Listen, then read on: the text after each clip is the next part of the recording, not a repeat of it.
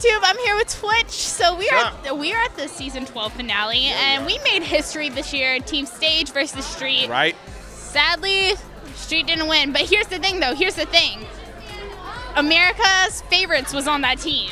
Yeah, America's Favorites. No. You don't understand how many people are obsessed with you guys. Like, I agree, and I share in the obsession. I'm obsessed with Team Street. I'm obsessed with Team Street. Yeah. It's a little more creepy because you have their phone numbers, though. But you know. I mean, not really, because I don't treat it as an obsession. I don't like hit them up all the time. You know what I mean? Like it's like, you know, yeah. But I'm obsessed with them, man, because I like.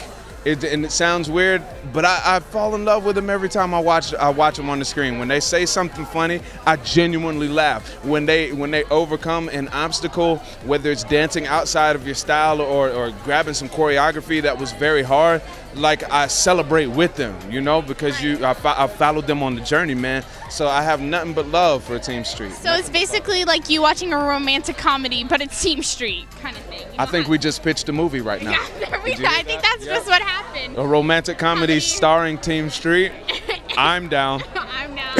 And you're the one that's always like cheering them on, like you go. Absolutely. Yep. Exactly. I think so. Your wife started Dancing with the Stars she tonight. did. Yeah. She looks fire. Absolutely, she did. And I caught her on the commercial break. I even got to see her dance on a commercial. I ran over to the other hall, watched her dance. She did incredible, baby. You did incredible. And yeah, I'm excited to start watching her on Mondays now. Yes. We did a nice little handoff. She's been watching me on Mondays, and I go watch her on Mondays. Now you go watch her on Mondays. Exactly. So now that that's over, I heard you and Allison started something online, like a little, like. Yeah, we started an online dance studio named SYTYCD.com, which basically makes the dance world smaller. I mean, there's a lot of people that love dance, love taking dance classes, and want to take from world-renowned choreographers, but due to location, due to money, whatever, they might not be able to get to Los Angeles, New York, Chicago, where these people are.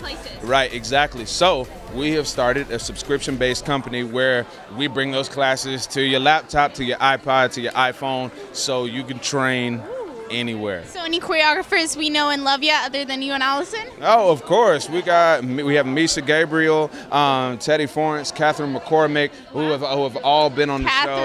Catherine, who's a beast. And then we got, man, we have so many styles, y'all. I could go down the list right now. But you could also just go to CLIstudios.com and check it out. Yep. You got to know all about it. And before you go, what do you want to say to Gabby, since she did win? And, you know, I'm really proud of her because, you know, she killed hip-hop. Absolutely. Yo, congratulations on the win. You have you've left your name on the So You Think You Can Dance legacy.